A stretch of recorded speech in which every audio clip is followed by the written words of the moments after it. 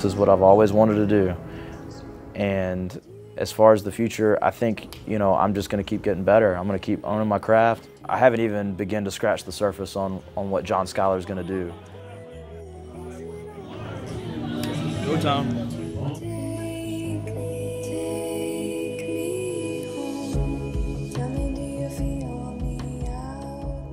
For people that are in professional wrestling that aren't passionate about it or just doing it for whatever reason, I don't understand how they do it.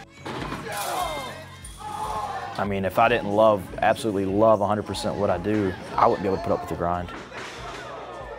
When he's in the ring, when I look at him, all I can think about is he's living his dream. He's totally enjoying what he's doing, and he's totally prepared.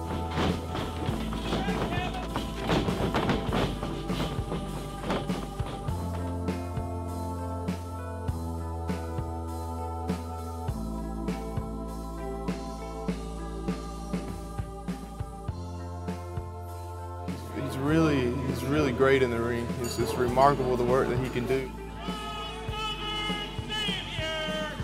John Skyler!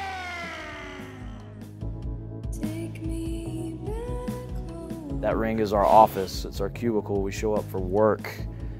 People pay their hard-earned money to see us do what we do best, and that's sacrifice everything we have, blood, sweat, and tears.